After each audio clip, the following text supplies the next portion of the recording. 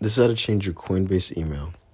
If you haven't already, make sure to go to the App Store, look up Coinbase, and update and install the app.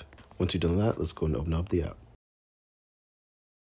All right, from the home screen, we're going to go on the top left, two of those dots.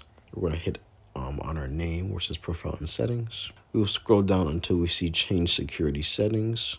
It's going to open a new browser tab. Then from here, we're going to go on the top right to the three lines. We're going to hit on Manage Your Profile. And here your email address will be displayed right here. Let's press on that. Once you press on it, right here is going to say, don't have access to the current email. Go through the account recoveries process. We're going to press on that blue text.